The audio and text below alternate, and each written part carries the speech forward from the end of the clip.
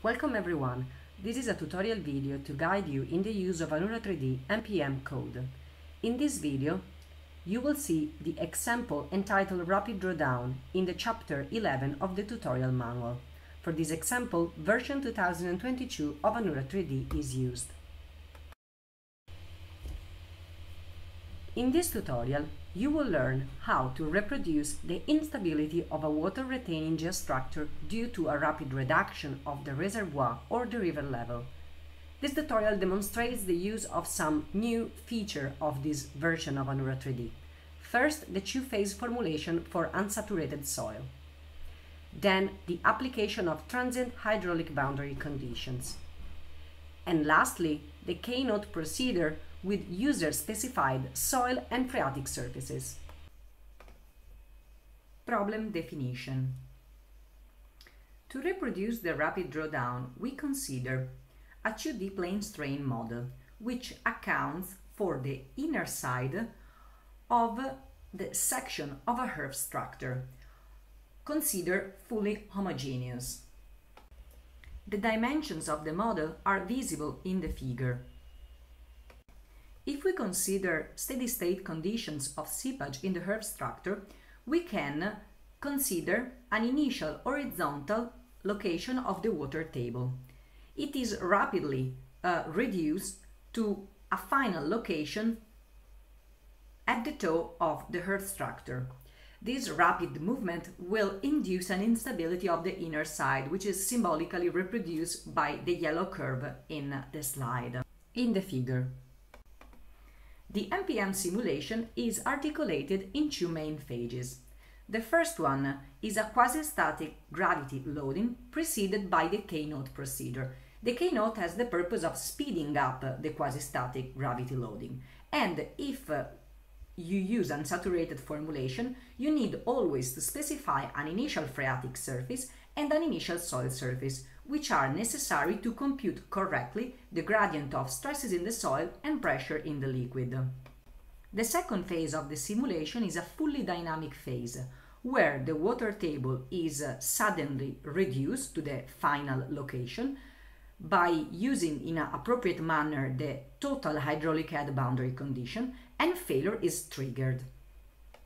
It should be noted that in the initial phase of the simulation, permeability is higher to speed up consolidation during this phase, and also cohesion is higher to guarantee the stability of the earth structure, while during the fully dynamic phase, permeability and cohesion will be reduced to the actual value that we believe are characteristic of the earth structure under analysis. We can now open GID and start creating the input data. After saving the project in the folder with the desired name, we start by selecting the appropriate problem type, Anura3D 2022. We start drawing our geometry by using the command line. And in the tutorial manual, you will find reference points with the relative coordinates that you can use to locate the lines of the model. As it is common in Anura3D, we have to draw the geometry of our problem, but also account for a broader space around it to account for potential movements that goes far outside the initial border of, in this case, our slope. I'm now drawing the lines that actually define the border of the slope. And in this case, I need also to draw the initial water table. After drawing all the line, we need to define the surfaces. But as a preliminary step, I use the command geometry create intersect line to actually cut those lines crossed by the newly defined initial water table line. In this manner, I will be able to select closed polylines to build the surfaces which are necessary in the npm model. Now all the surfaces are defined and we can save from time to time our project and move to the materials definition. we can go in the materials section of Anura3D problem type, rename the material that we are considering, and specify the material type, which in this case will be two-phase with the suction effect. For this material type, you have to input conventional material parameters like the porosity, density of solid and liquid, bulk modulus of the liquid, and so on. You will have to specify a constitutive model. In this case, we will work with a simple Moore-Coulomb. And in addition, since we are considering an unsaturated formulation, you will need to specify a soil water retention curve and relative parameters and an hydraulic conductivity curve. In this case, we will work with the constant approximation, which means that the hydraulic conductivity is equal to the saturated hydraulic conductivity, whatever value of saturation degree occurs. We can assign the material to the surfaces and check the correct assignment using the common draw colors. We can now move to the assignment of the material points per element. We are considering a 2D model and we assign 3 material points per element at the beginning of our simulation. And we can again check the correct assignment. We can now move to the specification of fixities. So, we will start by defining fixities on the solid and then fixities on the liquid. And since we are in a 2D model, we have to assign the condition to lines. So we fix the horizontal direction of the 2 vertical sides of the model, as it is now visible. Then we fix X and Y direction for the bottom of the model, making it fully fixed, and we fix the Y direction of displacement for the top border of the model. Then, after checking the correct assignment, we move to the fixities specification for the liquid. Again, horizontal direction fixed for the 2 vertical sides, and vertical direction fixed for the bottom and the top of the model. And again, we check the correct assignment. Let's specify now soil surface to the aim of having a fully defined K-note procedure. We just have to select those lines that define the soil surface at the beginning of the simulation, which is the interface between the atmosphere and the soil. We can now specify the initial phreatic surface, the second ingredient of the K-note procedure. In Anura3D, there are 2 methodologies of specifying the initial phreatic surface. The first one is the one presented in this video, where I draw in my model, in GID, the line that represents the initial water table, and then I am just clicking on it, as I'm showing in the procedure, and defining it as the initial phreatic surface. The second procedure is illustrated in another video tutorial entitled Rainfall Infiltration, and basically refer to a methodology that needs the inclusion of a TXT file with the coordinates of the phreatic surface. We can now define hydraulic boundary conditions. At this step in GID, we can only define the area of potential application of the boundary conditions. So we do the same procedure for each of the conditions that we're interested to apply in the specific model. We have to define this area in 2D or a box in 3D because those boundary nodes that will fall into that area will be subjected to the application of the condition. In the present case, we define the same area with the same extension for both hydraulic head and the potential seepage phase condition, under the hypothesis that below the current river level, which I will show you in a little bit will be specified through an external file, we have the distribution of pressure that is consequent to the application of the total head. While above the current river level, there is the potential seepage phase applied to those boundary nodes and then those boundary material points. We can check also in this case the correct application and then move on to the next step.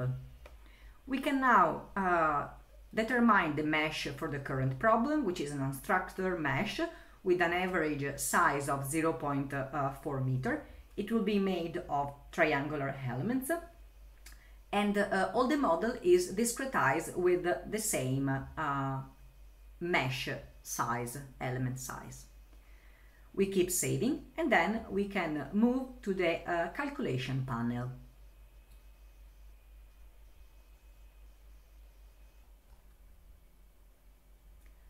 First of all, we have to determine the dimension of the problem, 2D plane strain.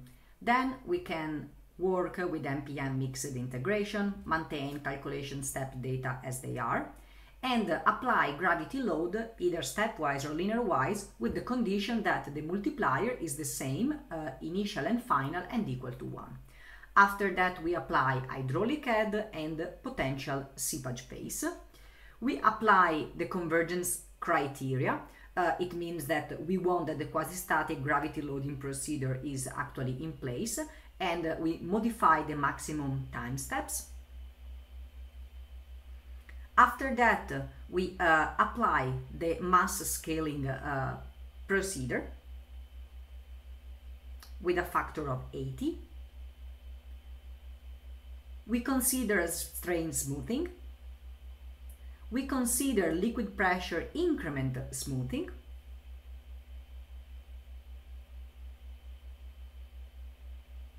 And we can proceed with the other parameters. We have to apply the K-note procedure, and in this case with the unsaturated formulation it is just necessary to say apply. Then in a variation of this problem I will show you also later on what happens if we specify an initial maximum suction at the soil surface. And then we can save all our data and move in the next and final step. The last step in GID is generating the Anura3D file necessary for the following computation. It is very rapid, and after selecting OK, we can move to the folder where we saved our project. Performing calculation in Anura3D. In the folder where you saved your project, you find CPS, GOM, and all the other files necessary to launch the simulation. You have to create a new file which allow you to specify the sequence in time of location of the river level or water level. You can create this file as a TXT file and rename it with the same name of CPS and GOM. The extension, it is compulsory, that is HBF, hydraulic head boundary function. When you fill this file, so you open it, you have to report the series of time and location of the water table. So in the first column you will report time in seconds, and in the second column the location of the water level in meter. So for us at 0 time the location is 2 meters corresponding to the initial water table, and we want this condition to be maintained for all the quasi-static gravity loading. We can now launch the simulation and wait that this first step is completed.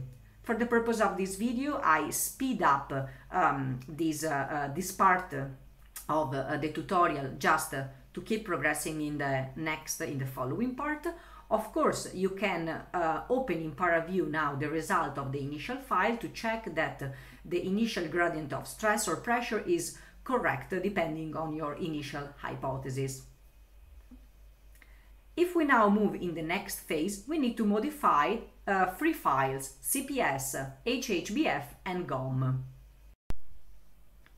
In the CPS file, you will have to modify the number of load steps, putting it equal to 19, the time per load step equal to 1, and the total time reset to 0. The quasi-static convergence should be set to 0, so to not have quasi-static procedure anymore. We have to apply material update, so select 1 to turn on this command, and save our CPS file with these new modifications to make it actually work. Then we can move to the modification of GOM and actually modify the material parameters. So we can change the intrinsic permeability of the liquid to a value equal to 6 multiplied by 10 to the power minus 12, and the cohesion to 1. We can now modify the HHBF file by adding the sequence of locations of water table in time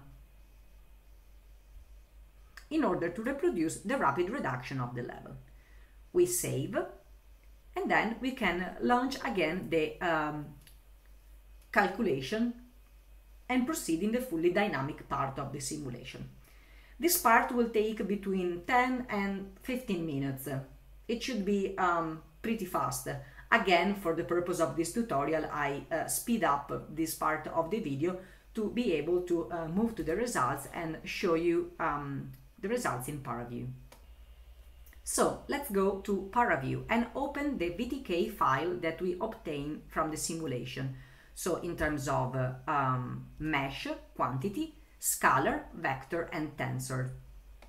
We can turn on mesh and scalar quantities, select liquid pressure as the variable under analysis, which is in the unit of measure of kPa, and plot the contour. In particular, I'm showing you the distribution of liquid pressure after quasi-static gravity loading, which should be checked with respect to the initial location of the water table. We can also check the distribution of total or effective stress at the beginning of the simulation. In this case, I'm showing you the total vertical or Y stress after the first step. After checking the results after the first step of the simulation, we can move in the next phase where failure is expected to occur. So we can visualize the results in terms of displacement, which is a vector quantity. I go at the end of the simulation to be able to rescale the range of visualization of our quantity. And we can see the final result in terms of movement that affected the inner side of the slope. And now we can go back and visualize the entire process by pressing play in the top toolbar. And you can see the development of the movement and the progressive instabilization of the soil mass. We can now select material points at the crest and at the toe of the slope and extract the selected data in terms of scalar or vector quantities and save it in CSV format at one or more load step. So first of all, I am selecting the points of interest, as I said, at the crest and at the toe. And then I will extract the selection. And then I will save my data. The file can be saved with whatever name you like, and you can save this data for the current, or for all the load steps. It depends on your interest in how you're going to use this data. You can do the same procedure also for scalar quantities. As I said, now I'm showing you the procedure that will result in the extraction of vector quantities. And then manipulate this data in the sense that you can use them to prepare useful graph. Here you can see the file that I extracted at every load step, and especially after extracting vectors, you see that we have velocity quantities, we have displacement, we will have the position, and for each one of them there are the different components. In this case, we are interested in collecting solid displacement quantities to then plot them in a graph as a function of time. As a final example, in the tutorial manual, you will find this figure where you have displacement and pressure as a function of time for the two selected locations, crest and toe, which is particularly important to actually evaluate the condition of stability of the slope. I will present you now a different manner of specifying the maximum suction above the initial water table in the Keynote procedure, which is implemented in Anura3D thanks to the maximum suction threshold. So let's go back to the beginning of our simulation. So let's start with the situation where we have CPS1, GOM and the first HHBF. We have to modify in CPS1 the keynote procedure by adding a line which has the flag keynote maximum suction, and in this case we put a value equal to 2 kPa. So it means that the linear distribution of suction above the initial water table, which I remind you was located at 2 meters, will be limited, will be capped by a maximum value equal to 2 kPa, which can be very useful when we are reproducing certain real situation scenarios that we have in mind, for example, by accounting for some monitoring data in a specific site. And after this very tiny modification, we will go back to do all the same passages that we did, that I explained you in the previous case. And I'm going to show you the results now of this different initial distribution of pressure on the behavior, not only in terms of pressure, but also in terms of following evolution of the collapse of the failure. I open now in ParaView the results of the current case and the previous case. The previous case is on the left, the current one on the right. You can clearly see a totally different initial distribution of suction in the slope, in particular, of course, above the initial water table, which has an impact on the following development of failure or progress of the collapse. So now I turn on the vector quantity and turn off the scalar quantity to show you the results in terms of displacement in the two cases. On the right side, again, the case associated to the lower initial suction near the crest, which results in a final higher displacement, even if, of course, the slip surface shape is very similar, the instability is pretty similar. Let's recap the lessons learned in this video. You learn how to numerically reproduce the instability of a water retaining geostructure due to a rapid drawdown, which is the rapid reduction of the reservoir or the river level, depending on the application under analysis. Then you learn how to specify material parameters necessary to use the unsaturated material type, and in particular to add a soil water retention curve and an hydraulic conductivity curve. Then you learn how to use the keynote procedure with specification of soil and phreatic surface. The last one by drawing it and including it in the GID model. And then you learn how to deal with hydraulic head and potential seepage phase boundary conditions. I hope you enjoyed this video and thank you for your attention.